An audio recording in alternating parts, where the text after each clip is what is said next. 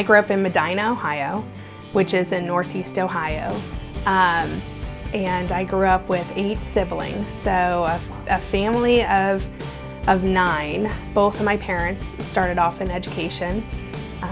It moved in different directions, but a great example for me. But my husband grew up down in Lancaster, and you know, when we were kind of deciding where we wanted to raise our family and where we wanted to put roots down, Lancaster was our first choice. We have such a great history here, and there's such a rich culture that we wanted our kids to experience this. So I came to Lancaster 4 years ago and took on the role of the secondary curriculum coordinator.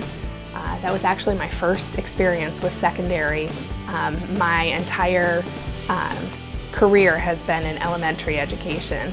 So when I came to Lancaster, I was the secondary curriculum coordinator and got to work with our great junior highs and high school teachers. When the principal role at Sanderson opened up, I jumped on that immediately.